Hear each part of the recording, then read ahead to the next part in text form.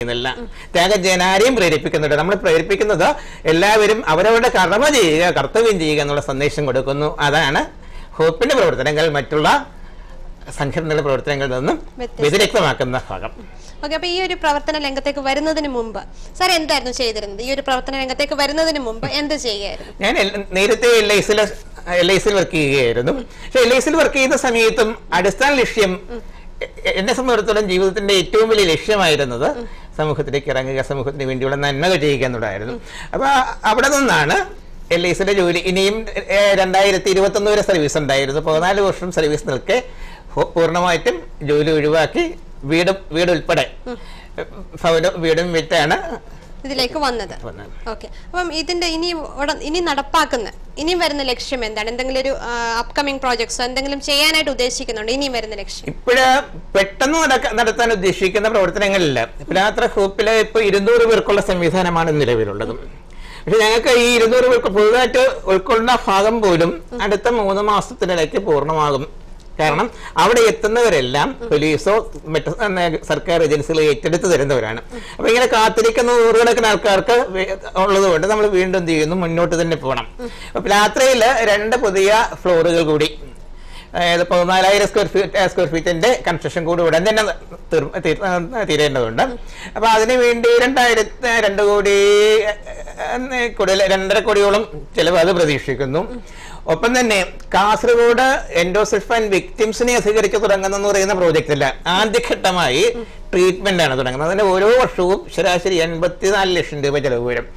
Hospital facility പൂർണ്ണമായിട്ടും ഞങ്ങൾക്ക് സൗജന്യമായിട്ട് വിട്ടുതരുമ്പോൾ ഞങ്ങൾ കൊടുക്കേണ്ടി വരുന്ന മെഡിസിന്റെ എമൗണ്ടും ഒപ്പം തന്നെ അവരുടെ ഭക്ഷണം, ട്രാൻസ്പോർട്ടേഷൻ, ഇത് 3 ഞങ്ങൾ ചെയ്യേണ്ടി വരും. അതിന് വേണ്ടി വരുന്ന എമൗണ്ടാണ് 84 ലക്ഷം രൂപ.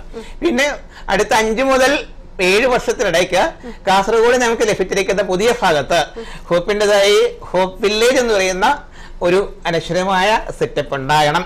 അതുണ്ടാകുക എന്ന് പറയുന്നതിന് വളരെ വലിയൊരു പ്രോജക്റ്റാണ്. 38 കോടിയോളം രൂപ മതിപ്പ് ചെലവ് പ്രതീക്ഷിക്കുന്ന പ്രോജക്റ്റ്.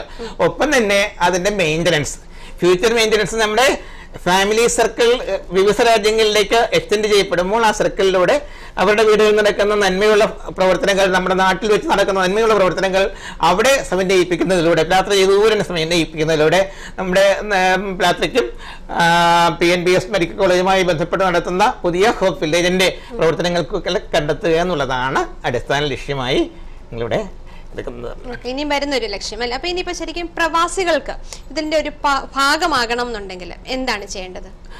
പ്രവാസികൾക്ക് ചെയ്യാൻ സാധിക്കുന്ന കാര്യങ്ങൾ വളരെ വലുതാണ്. അതായത് പ്രവാസികൾ ഇപ്പം വെറ്റൊരു പ്രവാസിക്ക് വേണമെന്നുണ്ടെങ്കിൽ ഞങ്ങളുടെ അവിടെ ഒരു ബിൽഡിങ്ങിന്റെ ഒരു ഫ്ലോർ ചെയ്തു തരാം. ഇപ്പൊ ഇവിടെയുള്ള കഴിഞ്ഞ കൺസ്ട്രക്ഷനില് നമ്മുടെ തലപ്പറമ്പുകാരനായ ഒരു പ്രവാസി ഒരു ഹോള് ചെയ്തു തന്നു.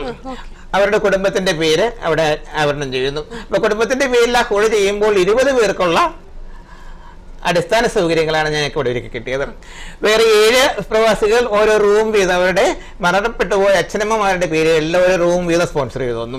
അപ്പൊ ഇതുപോലെ ചെയ്യപ്പെടുകയാണെങ്കിൽ ഭാവിയിൽ 600 രൂപ ഉൾക്കൊള്ളുന്ന കാസർഗോഡ് 600 പ്രവാസികൾക്ക് വേണമെന്നുണ്ടെങ്കിൽ 600 അവരുടെ കുടുംബാംഗങ്ങളുടെ 600 സ്മാരകങ്ങളൊക്കെ മാറ്റാം.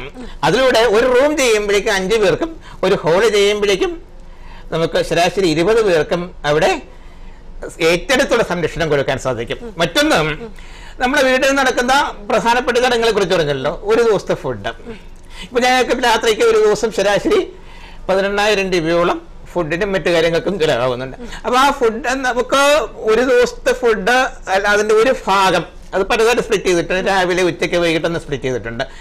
ഏതാനും പ്രവാസികൾ ചേർന്നിട്ട് അവർ പറയുന്നു, ഞങ്ങളുടെ മകന്റെ ബർത്ത്ഡേ ഒരു നേരത്തെ ഫുഡായിട്ട് ഞങ്ങൾ അവിടെ തരുന്നു.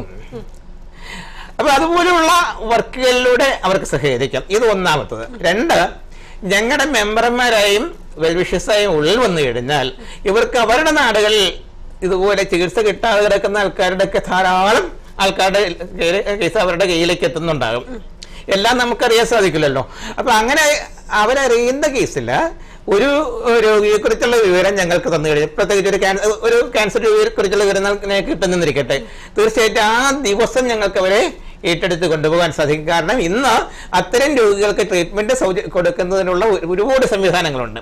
അപ്പോൾ ഇവിടിന് 5000 10,000 രൂപ അവർ ഏറ്റെടുക്കുന്നത് വരെ അവരെക്കുറിച്ചുള്ള വിവരം ഞങ്ങൾക്ക് ട്രാൻസ്ഫർ ചെയ്ത് കഴിഞ്ഞാൽ തീർച്ചയായും ഞങ്ങളുടെ സഹായം അവർക്ക് എത്തും. അപ്പം അങ്ങനെ സഹായികളെ കണ്ടെത്താനും സഹായം നൽകാനും രണ്ടിലും പ്രവാസികൾക്ക് ഒരുപോലെ അവസരം ലഭിക്കുന്നു എന്നുള്ളതാണ് വസ്തുത. ഓക്കെ, അപ്പൊ നമ്മൾ ഇന്ന് സംസാരിച്ചുകൊണ്ടിരിക്കുന്ന ഹോപ്പ് ചാരിറ്റബിൾ ട്രസ്റ്റിന്റെ പ്രവർത്തനത്തിനെ കുറിച്ചാണ്. എങ്ങനെയാണ് അവരുടെ പ്രവർത്തന രീതിയെ കുറിച്ചൊക്കെ നമ്മൾ അറിഞ്ഞു. പലപ്പോഴും നമ്മൾ അനാഥാലയങ്ങളല്ല ഇവിടെ ചെയ്യുന്നതെന്ന് പറഞ്ഞു. അതായത് അനാഥാലയങ്ങളല്ല ഇവിടെ സൃഷ്ടിക്കപ്പെടുന്നത്. പലപ്പോഴും രോഗികളായി ഇരിക്കുന്ന ആൾക്കാർക്ക് ഒരു ചികിത്സ ലഭിക്കാൻ അവസരം അല്ലെങ്കിൽ ചികിത്സിക്കാൻ കാശില്ലാതെ വിഷമിക്കുന്ന ആൾക്കാർ, അതായത് ഇപ്പൊ ക്യാൻസർ പേഷ്യന്റ് അല്ലെങ്കിൽ ഐ പേഷ്യൻസ്, അങ്ങനെ പല പ്രശ്നങ്ങളുള്ള പ്രേക്ഷകർ അല്ലെങ്കിൽ ആൾക്കാർ, അതുകൂടാതെ ആക്സിഡന്റിലൂടെ പല പ്രശ്നങ്ങൾ വന്നിട്ടുള്ള ആൾക്കാരെയൊക്കെ ഏറ്റെടുത്ത് അവർക്ക് ചികിത്സ നടത്തുന്നു. അതോടൊപ്പം തന്നെ അവർക്ക് താമസിക്കാൻ സൗകര്യവും ഭക്ഷണവും ഒക്കെ നൽകുകയാണ് ചെയ്യുന്നത്. അതിന് ഇതിൽ ഈ ഒരു ട്രസ്റ്റിന്റെ ഭാഗമാകാൻ പ്രവാസികൾക്ക് ആഗ്രഹമുണ്ടെങ്കിൽ എന്താണ് ചെയ്യേണ്ടതെന്നും ഇദ്ദേഹം വ്യക്തമായി തന്നെ പറഞ്ഞു തന്നു. നമ്മൾ പലപ്പോഴും ബർത്ത്ഡേ പാർട്ടിക്ക് അല്ലെങ്കിൽ ആനിവേഴ്സറി പാർട്ടിക്കൊക്കെ നന്നായി കാശ് ചെലവാക്കുന്നുണ്ട്. അപ്പോൾ അതിൻ്റെ ഒരു പങ്ക് ഇവർക്കായി മാറ്റി വെച്ചാൽ ഒരു റൂം അല്ലെങ്കിൽ ഒരു ഫ്ലാറ്റ് പണിയാനായിട്ട്, അല്ലെങ്കിൽ ഒരു റൂം മതി, അതിൽ തന്നെ എത്രയോ പേർക്ക് താമസിക്കാനുള്ള സൗകര്യം നമുക്ക് ചെയ്തു കൊടുക്കാനായിട്ട് സാധിക്കും. അപ്പോൾ മറ്റുള്ളവരെ സഹായിക്കാൻ ഒരു മനസ്സുണ്ടായാൽ അല്ലെങ്കിൽ സഹായിക്കണമെന്ന് ആഗ്രഹിക്കുന്നവർക്ക് ഇവരുമായിട്ട് ബന്ധപ്പെടാവുന്നതാണ്. ഇദ്ദേഹം എന്നോടൊപ്പം ഉണ്ടായത് ജയ്മോഹൻ KS ആണ്. അദ്ദേഹം ഹോപ്പ് ചാരിറ്റബിൾ ട്രസ്റ്റിന്റെ ജനറൽ സെക്രട്ടറി മാനേജിംഗ് ട്രസ്റ്റിയാണ്. അപ്പോൾ ഇന്നത്തെ എപ്പിസോഡ് എല്ലാവർക്കും ഇഷ്ടപ്പെട്ടു എന്ന് വിശ്വസിക്കുന്നു. അപ്പോൾ ഇവിടെ വന്ന് ഇത്രയും കാര്യങ്ങൾ നമ്മളോട് പറഞ്ഞു തന്നെ താങ്ക് യു സോ മച്ച്. നന്ദി, നമസ്കാരം. എല്ലാവർക്കും പുതുവത്സരത്തിൻ്റെയും ക്രിസ്മസിൻ്റെയും മതവീനത്തിൻ്റെയും ആശംസകൾ നേരുന്നു. എല്ലാവരുടെയും സഹായ സഹകരണങ്ങൾ ഒരിക്കൽ കൂടി തേടിക്കൊണ്ട് ഈ അവസരം ഒരുക്കി തന്ന NTVയുടെ പ്രവർത്തകർക്കും NTVയുടെ മാനേജ്മെൻറ്റിനും പ്രത്യേകം നന്ദി രേഖപ്പെടുത്തിക്കൊണ്ട്